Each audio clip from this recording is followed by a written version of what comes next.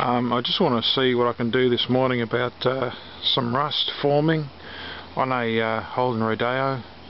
There's no such thing as a Holden with this type of car. It's actually an isuzu. There's nothing Holden about it when you lift up the front bonnet. So I'm going to call it a isuzu pickup. And just here, rust keeps forming, and it's actually forming over a shorter period of time. I've rubbed it back, or sandpapered it back, and I've applied paint and silicone to try and stop the rust, but it keeps on forming. So what I'm going to try and do is get in through this area here, take off this mud flap and the mud guard, and just see what I can expose to treat this this rust.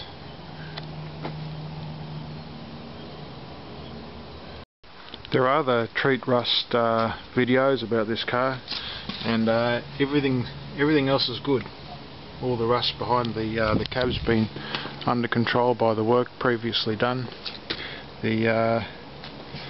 Just below the front windscreen, how there was all that rust, that's all still good.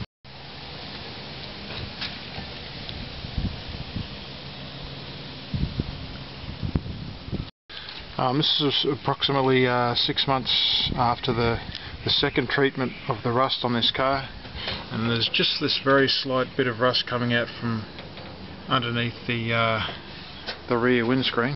But yeah, this is the main problem here, and if I don't do something about it now, in 2 or 3 years this is going to start to be rusted out.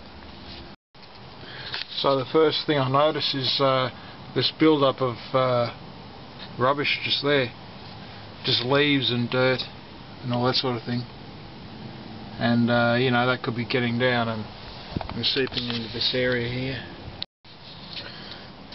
Okay, so that's a bit of a false alarm. This is plastic. It's a plastic cover. So there we go. It's just the dirt and stuff there, so that's nothing. But behind the cover, you can see that's all damp, and where the rust could be getting through this hole, for instance. But I've got to find a way of accessing that behind there. Okay, so I've removed these fasteners, and I was able to bend the mudguard back up and under. And that exposes this plate here, covering the inside of the panel. So we come down here and we can see a bit of rust and a lot of dirt build up there, and that is the cause of the rust reoccurring on the lower part of the panel. So here you might be able to see there's a screw there and a screw down there, and that should release this plate. I've got to say at this stage that this is very intelligent thinking from Isuzu, knowing that in the future this would have to be treated, this corner here. Oh God.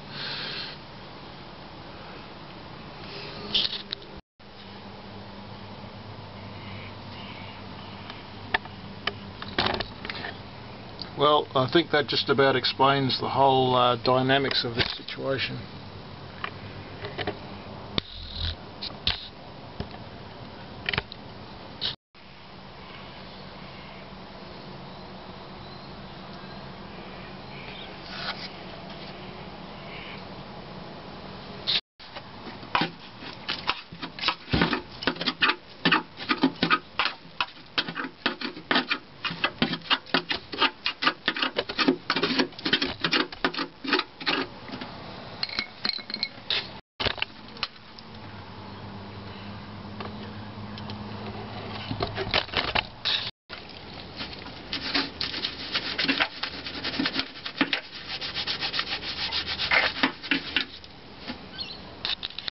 Okay, so I can't actually see up in and around inside this panel. So I'm hoping to get a glimpse of what's inside there now. That's around to the inside of the panel there.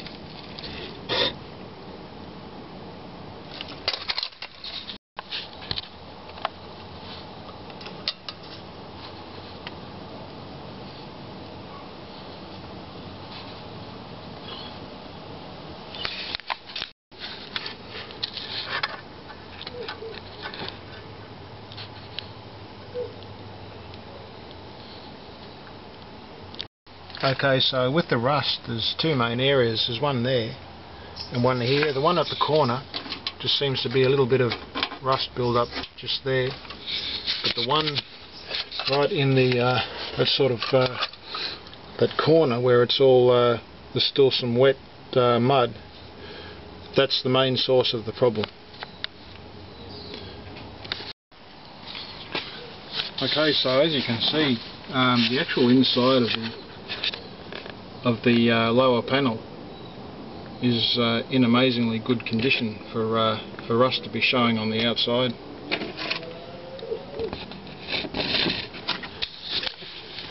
So what I'll do is just get the Dremel and get the wire wheel, and just tidy up this rust here and on the edge here, and I'll treat it with some rust paint or paint on bitumen.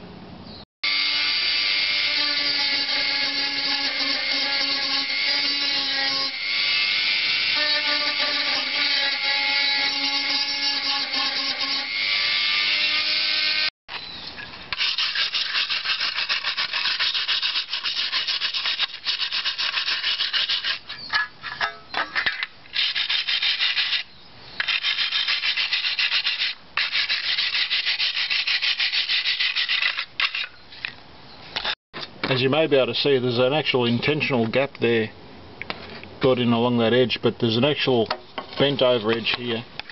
I don't know, it's probably not going to show up on camera, but that where there's no light there's a bent over edge, and that's where the where this rust is coming from. Well, instead of a 1.5 to 2 hour job, looks like it's the job of the day. Coming up underneath the other side here, it's not looking too good.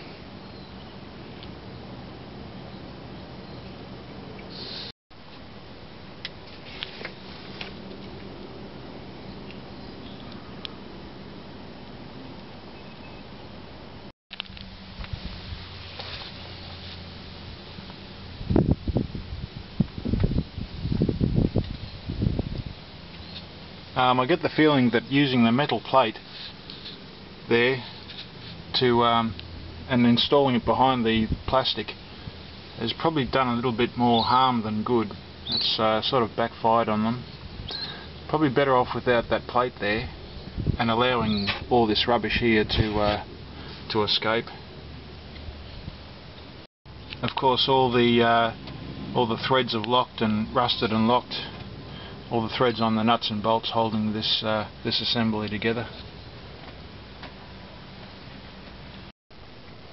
So as you can see, this is far worse than the other one in terms of the build-up of mud.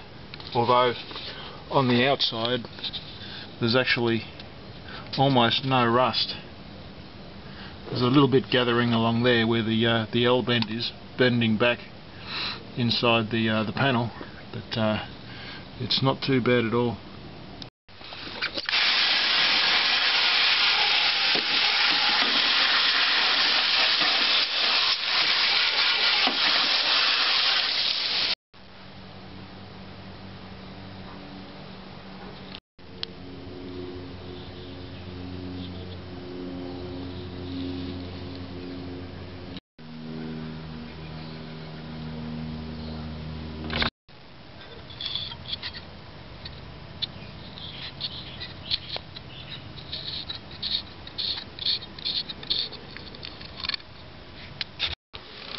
Okay, so with it all cleaned up, you can probably see down there's probably more rust on the inside of this side than the other side.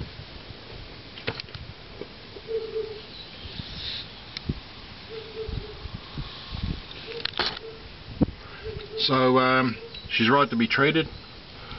I'll get myself some rust proof paint for the treatment of this.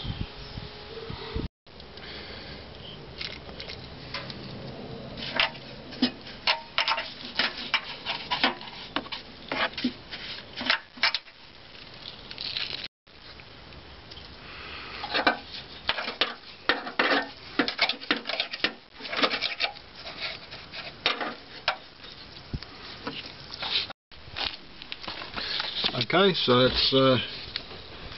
it's all good and painted. So long as the car doesn't go out with a bad gearbox or some other unfixable thing, you know, that panel there should be able to get about, you know, an extra 10, 7, 10, 15 years out of it. So there's the other side. It's all looking good down there. It's amazing there wasn't more rust, considering that there was sort of mud built up to about this level here.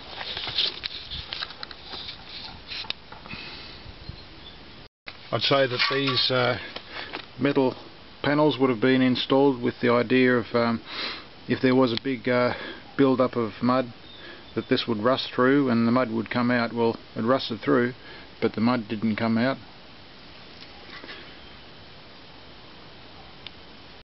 There's the other one from this side where we started, and you know, that didn't do as badly. But I won't be reinstalling these. I'll just be installing the plastic covers. Okay, so the mud guard and the rock deflector has been put back on, and should be good to go. Okay, so keep an eye on my videos and I'll keep you updated as to how the rust goes with this car.